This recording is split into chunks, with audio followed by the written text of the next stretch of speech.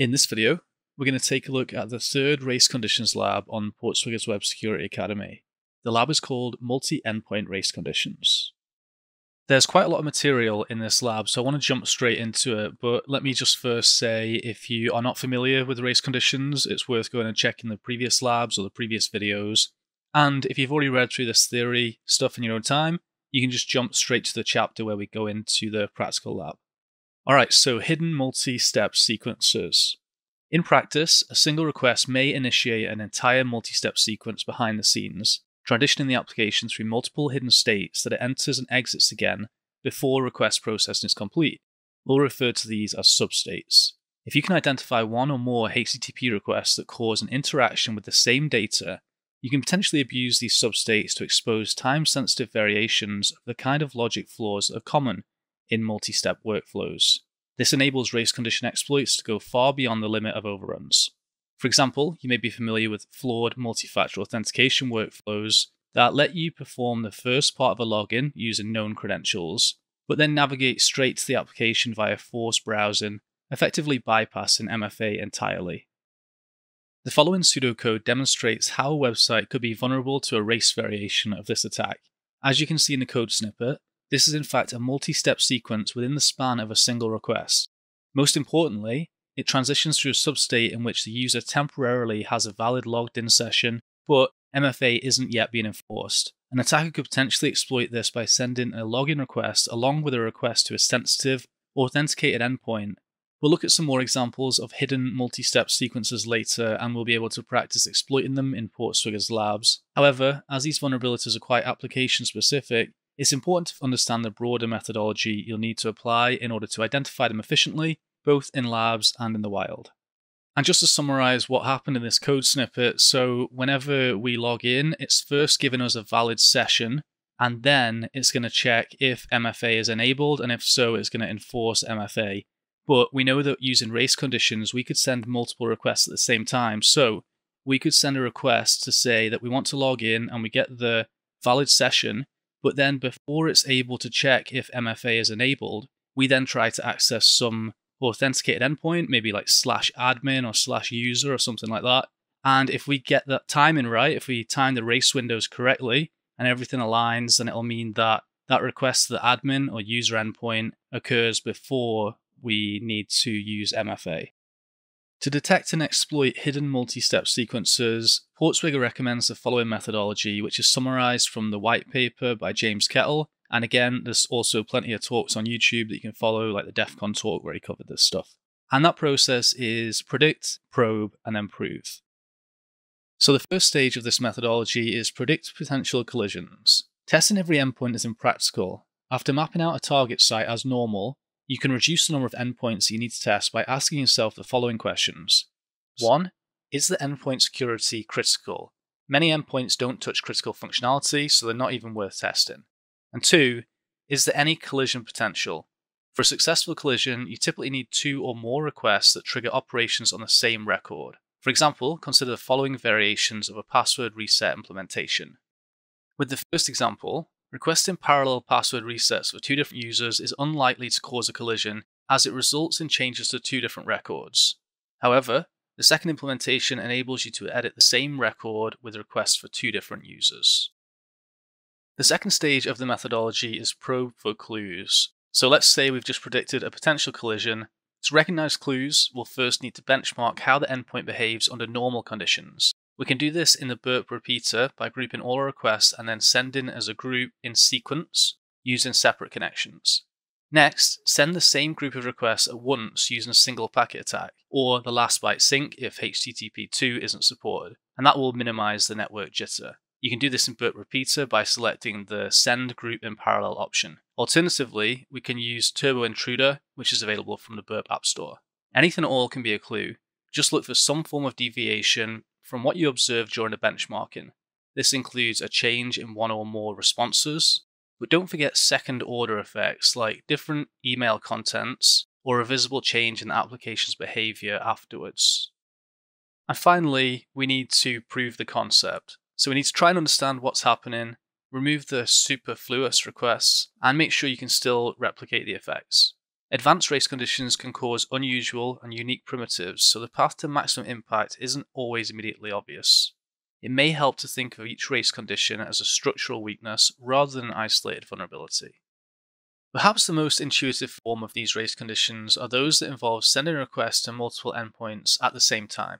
Think about the classic logic flaw in online stores where you can add an item to your basket, pay for it, and then add more items before force browsing to the order confirmation page. A variation of this vulnerability can occur when payment validation and order confirmation are performed during the processing of a single request. The state machine for the order status might look something like this, where we have a basket, we make a post request to make payment, and then the payment is validated before the basket is confirmed. In this case, you can potentially add more items to the basket during the race window between when the payment is validated and when the order is finally confirmed. When testing for multi-endpoint race conditions, you may encounter issues trying to line up the race windows for each request, even if you send them all at exactly the same time using the single packet technique. This common problem is primarily caused by two factors.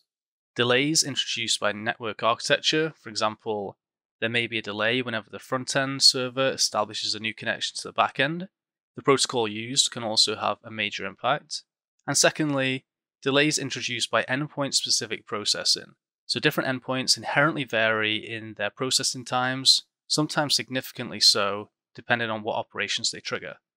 Fortunately, there are potential workarounds to both of these issues, and that brings us to connection warming. Back-end connection delays don't usually interfere with race condition attacks because they typically delay parallel requests equally, so the requests stay in sync. It's essential to be able to distinguish these delays from those caused by endpoint-specific factors. One way to do this is by warming the connection with one or more inconsequential requests to see if it smooths out the remaining processing times. In Burp Repeater, you can try adding a GET request to the home page to the start of your tab group and then send group in sequence using a single connection. If the first request still has a longer processing time, but the rest of the requests are now processed within a short window, you can ignore the apparent delay and continue testing as normal. If you still see inconsistent response times on a single endpoint, even when using a single packet technique, this is an indication that the backend delay is interfering with your attack.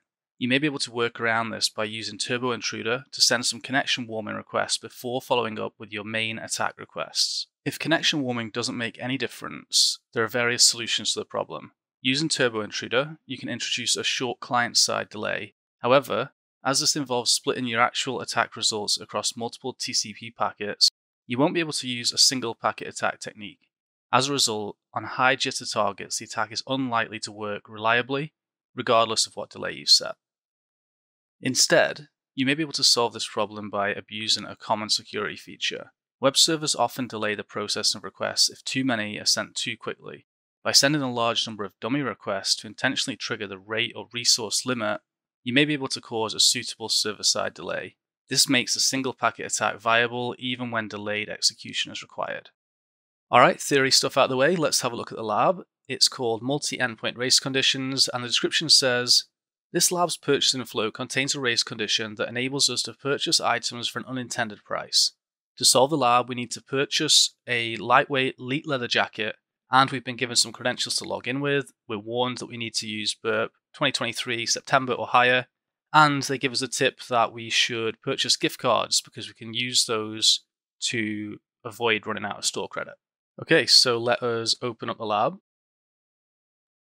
And we'll start by going to log into the account. I want to say as well that I actually solved this lab quite quickly, but I went back and looked at the official solution afterwards and realized I didn't really follow this 3-stage methodology that we should be learning. So I'm going to go through the official solution, and then at the end, I'll just talk through how I solved it without that predict, probe, and prove approach. Alright, so the first thing is we want to go and see what the standard flow looks like whenever we try to purchase something. We can't afford the elite leather jacket, so let us go for the gift card, and that means if we need more money, we can redeem this. I'm going to add it to the cart, and then I'm going to go to the cart, and then we'll just click place order. Alright, the order's placed, we've been given this code, and now we can go and have a look at the request and see what actually happened. And in doing this, we'll notice that we had a post to cart, which had the product ID, it redirected to product, and the quantity was 1. And then we have the post to cart checkout, which just has a CSRF token. Since we're on the predict phase, we want to try and work out whether a collision is likely here, and one of the ways we can do that is try and work out how our cart is stored and what it's tied to. So we want to add this to our cart again. I'm just going to send this to the repeater. This was the request to add that voucher. We'll send that again, and then let's also grab the get request to cart, send that to repeater, and if we click send and then have a look through this, we should now have one item in the cart, which you can see down here is the gift card. And what we want to do is try and take out the session cookie. Let's see if we just send that off and have a look. And now we don't have access to the cart. So what that is telling us is that the state of the cart is stored server-side in our session. And any operations on the cart will be keyed onto the session ID. And that does indicate a potential collision. We should also notice that whenever we made the successful purchase, it was also part of a single request response cycle. And that creates the opportunity for a race condition. So there may be a race window between when the order is validated and when the order is confirmed. All right, our next step then was to probe. Now that we think we might have found a potential collision, we want to probe it. I'm going to go back to the repeater. What do we have here? We've got the get cart. I'm going to get rid of that. So we've got our post cart, and then we also want to have the post cart checkout. We'll send this to the repeater as well, and then we can go ahead and create a new group. So I'll create a group, I'll just call it race and give it a color, add both of these tabs. And we want to do what we saw in the guide then, in the methodology. So the first thing was to send this as a sequence over a single connection. And we can do this a few times. We want to send the group through. The only thing is it's going to change the quantity of our cart each time we do that. And we're interested in the difference in the response times in this. Let us actually add to the cart again. So this was, we're adding it to the cart here. Okay, so we add one to the cart and then we're doing our checkout, so that's fine. Let's do that again, single connection, and we can actually have a look and see this came back in 441 milliseconds. The second one came back in 137. Let's do that again, 424, and the second one was 82. So there's quite a discrepancy between the two requests. And the thing that we learned about was warming the connection. So to do that, we could potentially add a request to the home page here. Let me just create a new one. Make a request to the home page, and then I'm just going to close it. Let's go back to burp, and let us send that to the repeater. And we'll add that to our group as well. So now we're going to send 3 requests. The first one is basically warming the connection. And if we do that now, the first one takes 462 milliseconds. The second one takes 108. And the third one takes 128. So we can try that again and see the first one was 424, the second is 89, and the third is 174. So essentially we added that inconsequential request at the beginning, just making a call to the home page, and that warmed the connection, meaning that the time between the second and third requests was a lot smaller. It created a smaller window.